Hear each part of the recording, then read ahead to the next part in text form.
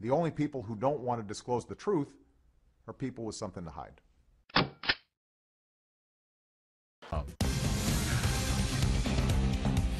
Impact segment tonight, we're telling you that much of the national media wants very much to see President Obama reelected. We put out facts to back that up. You can check it out on Talking Points last night and the Bernie Goldberg segment. If you have any doubts, go to foxnews.com and you can access those.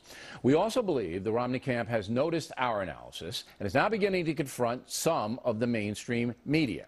Now, earlier this week, Romney supporter John Sununu, the former governor of New Hampshire, objected to CNN asking him about President Obama's birth certificate.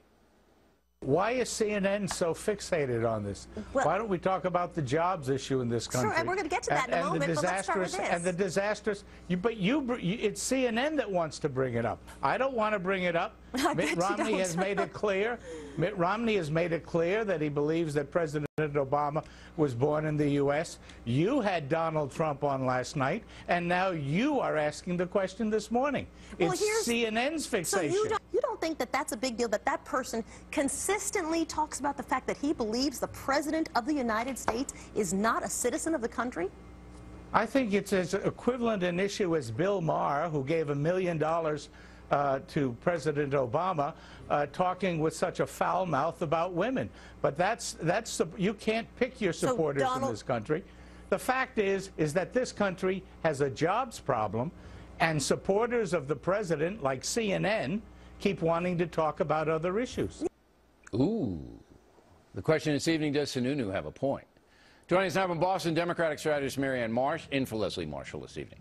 From Fort Worth, Texas, Janine Turner, radio talk show host. So, Janine, Donald Trump's a big Romney guy, and he thinks, of course, the birth certificate deal is legitimate. So why shouldn't reporters ask anybody in the Romney camp about that? Well, I think it's, I don't know, I guess they could, but I love what Sununu, I love that he got in there and debated it, because they would like to spend the entire interview on it, because it serves the president well. And as we know, the mainstream media serves the president and President Obama, so they want to stay on it because they can't actually... You buy into that Soledad O'Brien, the CNN anchor there, wants to divert attention away from the bad economy with this birth certificate issue. You buy into that she consciously goes on her show and says, you know what, I don't want to talk about the economy because it's going to be bad for President Obama, so I'll pettifog the issue, word of the day, all right, with this bogus stuff. You're buying that, Janine. I believe it. I believe that they want to monopolize the time on the interview with that, because then nothing can be pinned down, such as that Obama wants to fundamentally change America. Okay. They like ambiguity. They like now, Marianne, certainly this is reminiscent of Newt Gingrich attacking in South Carolina at the debate another CNN guy, John King, for not talking about anything but Gingrich's ex-wife, saying that he wanted an open marriage and being in a hot tub with 18 women, or whatever it was, I forget, something like that. All right? And Gingrich wailed on CNN, and he won the primary. That's exactly what Sununu's doing here, is he not? Exactly right. When you pick a fight with the media, you avoid picking a fight on a topic you don't want to engage on, or in this case, why would he want to engage? Why would the former governor of New Hampshire, who's openly said he doesn't think that Barack Obama did anything wrong in his birth certificate, why would he want to engage? Why would he want to discuss that, Marianne? He's getting up early to discuss stuff he believes in, like the economy. Why does he want to talk about some frivolous thing like that? Because he can score more political points by picking a fight with the media when people then ignore the issue at hand. Don't you agree that Sununu has a legitimate point, not wanting to discuss that stupid thing? I think if you're a Romney surrogate, being asked about a Romney surrogate, you have to answer for the Romney surrogate. He chose not to do that. Why would Sununu have to answer for Donald Trump? Why? You don't have. I'd never hold you accountable for what Bill Maher says. I would never do that to you.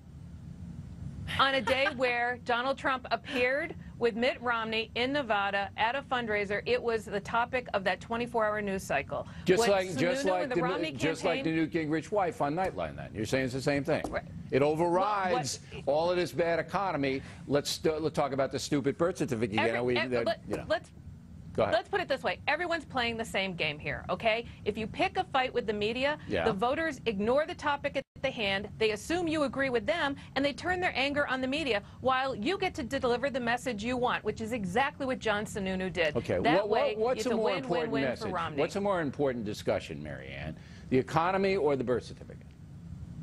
I think for most people, it is the economy. Okay, However, so why the fact would that the CNN anchor then lead with the birth certificate? Why? Because in the last 24 hours, Donald Trump had flogged the birth certificate issue again and again and again, year 5 of this. Okay, but Trump has nothing to do with Sununu. They have nothing to do with each other. But who had appeared with Mitt Romney on the night he clinched the nomination. That made it timely. All right. Now, Janine, I'm a little bit surprised that you feel that the CNN people, like, let's meet together, so how can we help Barack Obama today? I don't think it works that way. Now, that being said, do I think Ms. O'Brien is sympathetic to President Obama? Absolutely. All day long, every day of the year.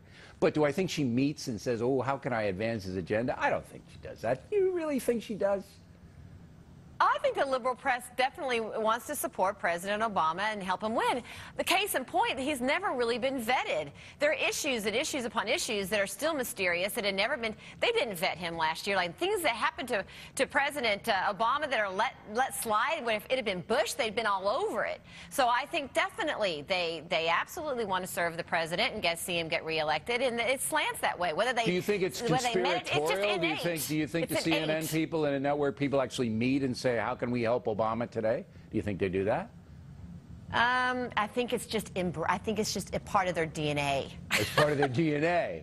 So there's no official meetings. They just kind of see each other in the hall and give them a little wink. Yeah.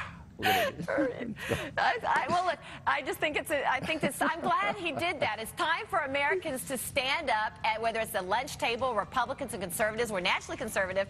It's time to get in the fray and really take on this debate, because if we don't, it's serious consequences for America. I'll tell you what, I do believe the factors reporting on the media has influenced the Romney campaign, and they are going to be confrontational toward the media, the TV media, if they feel that they're in the tank for Barack Obama, and that'll be very interesting. The only people who don't want to disclose the truth are people with something to hide.